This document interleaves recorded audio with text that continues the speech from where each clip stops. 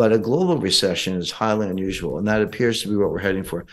So my forecast, I do update them, but big picture, it goes as follows. So what is Jay Powell doing? First of all, March 1st, 2022, the Fed fund policy rate, interest rates were zero. And we're now at 4.5%. Even in the Volcker days, we never went up 4.5% in 10 months. Not that fast. And so here we are. So what is Powell doing? Well, he's given 5 speeches on the subject. I don't know why Wall Street doesn't listen, but he keeps trying. He said the same thing every time. He said, inflation is job one. We're just going after inflation. Believe us. There is going to be a recession. Unemployment is going to go up. There's going to be pain. I've never heard a Fed chairman use the word pain. He used it 5 times in one paragraph in the Jackson Hole speech. And that's what we're doing. And believe us when we say it.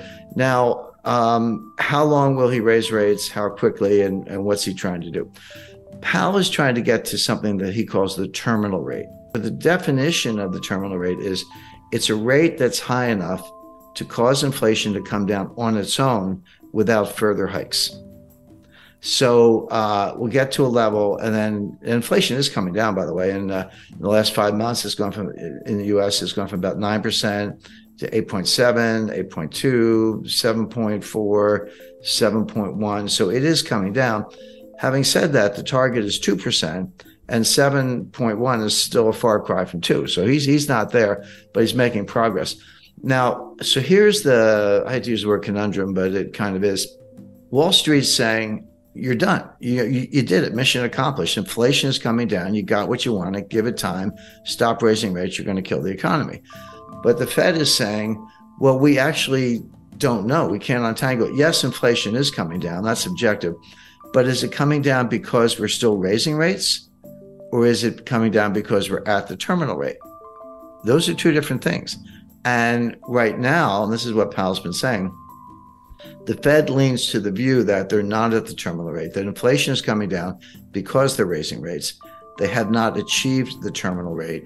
So my expectation is the Fed will raise interest rates 50 basis points on February 1st, and then probably 25 basis points in March. March 22nd is the Fed meeting after that.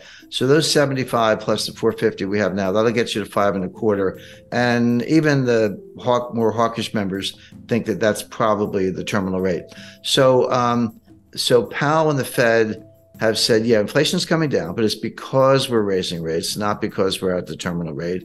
We're going to get to the terminal rate, probably 2 more hikes, and then we'll pause. And then if we're right, we'll just let inflation come down on its own. And that may take a year. So all this stuff about the Fed pivot and cutting rates and all that stuff, I mean, the Fed's thinking mid-2024 before they do that. Now, Wall Street are saying, no, you're not going to get that far. You may be at the terminal rate already. You're definitely going to cause a recession. It'll be more severe than you think, and rates are going to have to come down sooner than people expect. In other words, you've already achieved the terminal rate. You just don't know it, and you'll probably be the last to know. So with Wall Street, with the cheerleaders, sending that message, but with some serious market indicators, including yield curves, sending that message. Why is Powell sticking to the game plan as I described it? And the answer goes back to 1980, believe it or not, and what's called the Volcker mistake. People forget that there was a recession in 1980. It was sharp but quick. It was over very quickly. It had nothing to do with monetary policy. The Carter administration issued some dopey regulation on a ceiling on credit card interest rates. And the industry said, fine, we're just not going to lend anybody any money. The economy fell instantly, kind of like a smaller version of what happened in 2020 with the pandemic panic. And then they said, oh, sorry, just kidding. And then they took the ceiling off, and then things got back to normal. Now, this was a time when farmers around the country were driving front loaders and tractors to Washington, and they were circling the Fed building. And one guy drove his tractor up the steps of the Fed, and Volcker was being burned in effigy. That all happened. So it was a little bit of pressure. And of course, Congress was up in arms and the White House was up in arms. So Volcker, not quite panicked, but he cut interest rates 7 percentage points, not 0.7, 7 full percentage points to deal with the recession, which, number one, was unnecessary because the recession was caused by a policy blunder from the White House, which was quickly corrected. And number two, he had not won the fight against inflation. Well, after he cut rates and we came out of that very quick sort of snap recession, inflation got even worse. And that's when Volcker had to raise rates to 20%. And Volcker, in hindsight, and he said this in his last book, just before he died, he said, we shouldn't have done that. We should have stuck to our inflation mission. So now Powell, remember, Powell's not an economist, he's a lawyer, so he kind of thinks like a lawyer. I can relate to that, looking at both sides. Powell does not want to be that guy. He does not want to be the guy who balks early and cuts rates, the famous Wall Street pivot, before the battle against inflation is won, because the outcome could be exactly what Volcker experienced, which is inflation wasn't done, doesn't go away, comes back stronger, and then you do have to destroy the economy, as we did in 1981-82. That was the worst recession. That was far worse than the little one in 1980. That was the worst since the Great Depression. We've managed to break that record several times since then, but at the time that was horrific. But Volcker and others have said that was a blunder he never should have done. So Powell does not want to give up the rate hikes too early because he does not want to repeat the Volcker mistake. He does not want to be that guy. And that's what's driving him, even as Wall Street screams, you're already there. So the question, so that's the lay of the land. There's the two competing sides. How does this play out? In my view, Powell probably is there. He probably is at something like a terminal rate. He probably doesn't have to raise interest rates anymore. He doesn't believe that himself. His models tell him otherwise because they're relying on the Phillips curve, which is junk science. I mean, the last time I looked at a Phillips curve, it was flat. At least where I went to school, curve was curved. This thing is flat. There is no correlation between unemployment and inflation. There just isn't. But the Fed thinks there is. So I always tell people, don't. If you want to forecast Fed policy and understand the Fed, don't think like a rational person. You have to think like the Fed. You have to get inside their heads or else you're going to get it wrong. So they're looking at unemployment, which is the lowest. The unemployment rate is the lowest since 1969. Well, if you believe in the Phillips curve, then that's a sure sign of inflation. As I say, even though it's coming down, it's still pretty high. So they think they have to keep fighting this fight. But here's what they're missing. Here's where it all falls down. Yeah, inflation as measured, CPI, PPI, personal consumption expenditure, core, non-core, year over year. There are like 20 different ways to measure it. It is coming down, but there are two sources of inflation. And it's going to sound obvious, but you got to separate them: the supply side and the demand side. They both result in price increases, but they have completely different dynamics. Supply side inflation is what we're seeing. It's what we saw in 1974 with the Arab oil embargo during the Arab-Israeli war when they cut us off from oil. And, you had to line up for gasoline. I lived through that. Bare shelves, and you couldn't get certain things. It wasn't that every supermarket shelf was bare the way it was in East Germany in the 1950s, but something was always missing. And that's still the case today. So, of course, prices went up and, people were trying to pay whatever they had to get what they needed. And energy prices were a big driver of that. So that feeds through as a form of inflation.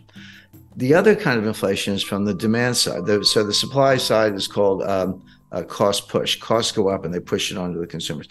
The other kind is from the demand side. It's called demand pull. And basically consumers have a change in mentality. They're worried about inflation. They would say, hey, I was thinking about buying a refrigerator. Gee, I better go buy it today because if I wait for 6 months, the price is going to go up. Or apply that to anything, a new dress, new suit of clothes, whatever. And so you're pulling demand forward and it's behavioral. And that will also drive prices up. But they're very different things. Now, cost push can morph into demand pull. That's what happened in the 70s. It started from the supply side. But by the late 70s, 80s, and Volcker, which we've just been talking about, it had tipped over into the demand side. That hasn't happened yet. We've had the supply side inflation, the cost push. It hasn't yet tipped into demand pull. It hasn't really affected consumer behavior that much in terms of people anticipating more inflation. It could, but it hasn't happened yet. Here's why that's an important distinction. Cost push inflation negates itself. The old saying that the cure for high oil prices is high oil prices because people can't afford it. Maybe if demand is inelastic, if you got to fill up your Ford F-150 truck with gasoline to take the kids to school or go to work. But if you're unemployed, you're not buying any gas because you're not leaving the house. So it tends to negate itself, whereas demand pull feeds on itself. Powell has not made that distinction. And if I'm right, I think I am right, and the evidence backs that up, this inflation will come down, not because the Fed is raising interest rates, but because higher prices destroy demand all on their own. If I used to pay $75 to fill up my truck with gas, and now I have to pay $150, which is about right, I'll do it because I got to get to work. But that's $75 I'm not going to spend on something else. I'm not going to go out for dinner. I'm not going to go to a show, a concert, or buy a new camera, whatever it might be. So it does tend to depress demand, destroy demand, and hurt the economy. And then it slows down, and then the inflation comes down on its own. That appears to be happening. But Powell hasn't really made the distinction. He's fighting the last war. I hate to use a cliche, but he's fighting the Volcker War. And what he's got looks a little bit more like the Herbert Hoover War. That looks a little bit more like the 1930s than the 1970s. So the bottom line on all this is the Fed is going to raise rates at least twice more for the reasons I mentioned. Powell doesn't want to repeat the Volcker mistake. He thinks the battle's not won. He has to get to the terminal rate. In reality, he's probably already there, if there is such a thing as a terminal rate. It's another one of these things they made up. Inflation is coming down, and so will probably continue, but for really bad reasons.